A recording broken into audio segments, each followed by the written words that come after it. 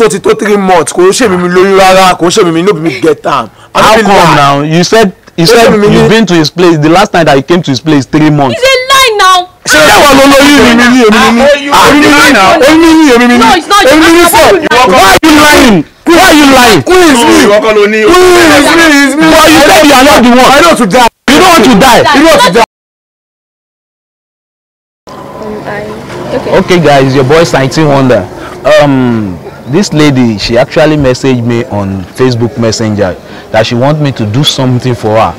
I will not be the one to explain. I want her to explain what she wants me to do for her. Please, can you tell my audience what you want from me? I watched one of your videos on how you thought on what you did was not good sharp, and I really liked it. So I wanted to prank my boyfriend. Even if I lose him, I don't care, but I just wanted to confess because we've been dating for 3 good years and I got pregnant for him and he denied it. When I told my mom and my siblings, I also told him like, okay, he should come around and do like this also thing, but he denied it. And my mom and my siblings are painting me black and they are questioning my morals, which I don't know. I just wanted to prank him. Even if I lose him, I don't care. I just want him to confess the truth that he's the owner of the person. So all you just want from him is to confess? Yes. And you don't care if you lose him? I don't care. You do not care if you lose him? You just want him to confess so that your parents, everybody will know that you are not a bad girl. That's what you want, right? Yes. Okay guys, let's see what will happen. I don't know, but you know how we do it now. The same thing we do for that girl, now we go do for him, but I hope that we can get him to confess. So join us as we do this together. If you love this video, please subscribe, share and drop your comment. I remain myself. When we get there now, we'll put this on the floor. We will call him out. You said we should just scare him. You want him to confess. That's what you want. Okay, so we'll do that now. And after I put this on the floor, you call him out, then we sure you understand. Remember, I'm not here to fight. We just want him to confess. Are we together? So call him out. Wale. Hello. Wale, it's Queen. Please come outside. Hello, who is that? It's Queen. Really, good afternoon.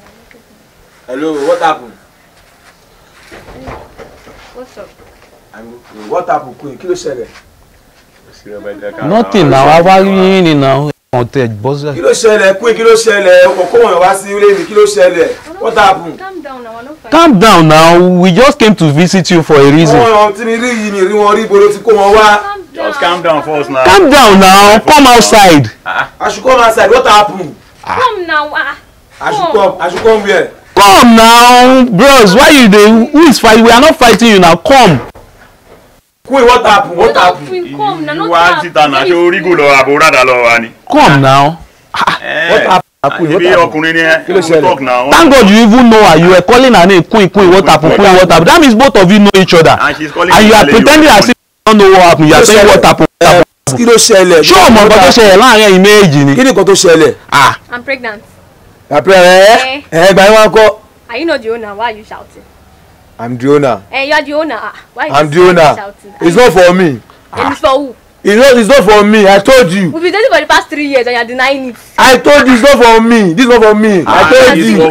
Who is this? So kò ṣe mi ní lóyún kò ṣe mi ní. Ọdún mẹ́ta lẹ ti jọ ń date now. Kò ṣe tó ti wá sọ́dọ̀ mi so ti tó 3 months. Kò ṣe mi lóyún rárá. Kò ṣe mi no be me get am. How come now? You said you've been to his place. The last time that you came to his place 3 months. It's a lie now. So who is lying now? Who among you is lying? It's lying now. I love this baby. What did I do? Wait. You said he's the owner of the pregnancy. He's the owner of the pregnancy. It's not for me. It's for you. For me. Okay. You are so sure that the pregnancy is not yours. It's not yours. Are you? You are sure that he's the owner? He's the owner of the pregnancy. You are sure that he's the owner? I am sure. Okay, so what did you guys want me to believe now? How long is this pregnant? 1 month and 2 weeks. 1 month and 2 weeks. Yeah. And he said the last time that you came to his place is 3 months. I came here last week. He's a liar. You are lying. Ó parọ́ ni tó ti wá sọ́dọ̀ mi sọ tó máa ti tó bí 3 months. Okay, no problem. I understand. This is what will happen. You are not the owner of the pregnancy. It's not for me. And you are so sure. I'm sure very well. You are so sure. Yes. Okay, you know what will happen? I want you to look behind you. There's something on the floor. Look behind you. Look behind. Something there. What is it? Kílódé. Ẹni sùúrù. Ẹni sùúrù. Ẹni sùúrù náà. Kílẹ̀ tó ń pariwo sí. Kílódé quick. Ṣé wọ́n kọ́ ló lóyún? Wọ́n ló lóyún. Ṣé wọ́n ló lóyún ni? Ṣé wọ́n ló lóyún ni? The owner of the pregnancy wait now hold on. Kí ló mú wá sílẹ̀ mi yìí? Hold on now. Why you shouting? Kò já sí wọ́n ló lóyún. Wọ́n ló lóyún ni. Kò já sí wọ́n kọ́ ló lóyún. Kò já sí wọ́n ló lóyún. Ìwọ kọ́ ló lóyún náà. Ok. Èwo ni a. Wọ́n náà lélẹ̀ yà. Nǹkan ló ṣẹlẹ̀ ní sùúrù nǹkan tó ṣẹlẹ̀ ní. Ní sùúrù. Kí lẹ gbé síwájú lébi yìí? Mo ti mú kúrò mbẹ́ but ní sùúrù let me explain to you. Kí lẹ gbé síwájú lébi yìí? Let me explain to you. You are just screaming. Calm down. Shebi it's me. Calm down. Let me explain to you. You said you are not the owner of the pregnancy. Yes. You are not the owner. Yes. This is what will happen to you. If you are not of the pregnancy, if you sleep today, you will wake up tomorrow. Not But if you are the owner of this pregnancy, if you sleep tonight, you will not wake up tomorrow. That is what you have caused. Ìkọlù di sọdá nìyẹn. Tó bá jẹ́ ọkọ lóyún. Tó bá jẹ́ ọkọ lóyún kankan ò ní ṣe é. No, you're not the owner. No, it's not the Yàtí bó bá bó ṣe wọ́n ló ní. Ṣé wọ́n ló lóyún ni? No, it's not. Why are you lying? Why are you lying? Who is me? Ìwọ kọ́ ló ní. Who is me? But you said you are not the one. I know to die. You don't want to die. You know to die. Please. It's not right. Please, I know to die. You are not the owner now. You're not the owner now. Sorry. Hey, Kò sí no, ọdún máa you're ṣe. not the owner. You're not It's the for owner. me. Ìwọ ló lóyún. Èmi lóyún. Is it? Èmi lóyún. So why are you shouting before? Why do you deny the pregnancy? Ẹ má bínú. Ẹ̀rù bà mí ni ẹ má bínú. Òfóyàn lóyún o tún deny. Why now? Ẹ má bínú dáadé. Ẹ̀rù bà mí ni. Why do you do that? Okay, tell me why do you do that? Why do you do that? Ẹ̀rù ń bà ẹ́ fún o dẹ̀ reject ẹ pé wọ́n kọ́ ló lóyún. Ẹ̀rù bà mí ni ẹ má bínú Queen. I'm sorry. I'm sorry Don't be Queen. sorry. You're not the owner. I'm sorry Queen. I'm sorry. I'm sorry. See, let me tell you my own condition. She's going to give her own condition, but let me tell you my own condition. She said that you have already told her parents that you are not the owner of the pregnancy. Yes, Is that true? yes. And you also told your parents that you are not the owner.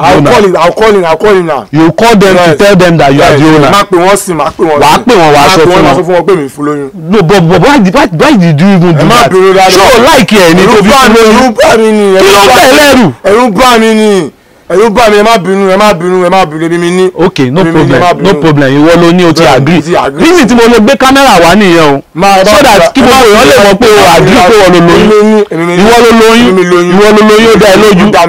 Ìwọ ló ní. But why were you lying before now? No, máa pe mọ́mí mi sí, máa sọ fún ọ pé mi lóyún. Okay, mo ti gbọ́. So the only solution for you now to sleep tonight and wake up tomorrow, I want you to give him all the condition you want. Okay. But the only solution for this thing to leave your body is for both of you to have something together today before you sleep. What? So you can start telling him whatever condition you want to give him now. I'm sorry, Queen. I'm I'm thinking sorry. about my Queen, I'm condition. sorry. Queen, I'm No, sorry. you're not the owner. Maybe you're not the Queen, owner. I'm sorry, I'm the If you owner. want to beat me, I'm that's the fine. owner, You're Queen, the I'm the owner, I'm the Okay, owner. you're the owner. Queen, I'm the owner. You're the owner. Are I'm you the sure owner, you're the Queen, I'm owner? sure. I don't know how this baby has- I'm the owner. Give him conditions. I want you to give him. You will think about it. Ẹ dìde ńlẹ̀ I'm the owner. I'm the owner. I'm the owner. Ẹ lóyún. Sorry, èmi lóyún. Ẹ̀yin lẹ ní ó sure. Èmi lóyún. What about you? Are you okay? Will you give him condition or what? Queen, I'm sorry. You give him I'm sorry. condition I'm later. sorry, Queen, I'm sorry. But let me tell you that all the condition that is going to give you, you must append all those conditions today. You must sign to it because you guys have to have something together today before you sleep. Otherwise, you will not wake There's no up. problem. I'll do it. I think we are done here. Are we good? Oh, good. Are we good? Thank you so much. So you guys should just know how you settle it. I don't know. In fact, you know something just struck my mind now. Something struck my mind now because this guy looks so violent to me. Only harass lady later. Maybe we should just take them to the police station. I'm sorry. Let him go and sign undertaking there. Queen, I'm sorry. Abiki Lefin. Live at you at stake already. Má pe mọ́mí sí, Queen. Má pe mọ́mí sí. See, go with us to the police station. sorry, Should we Queen. take him to the police I'm station? sorry. So that he stand undertaking there. I'm sorry, Queen. I'm sorry.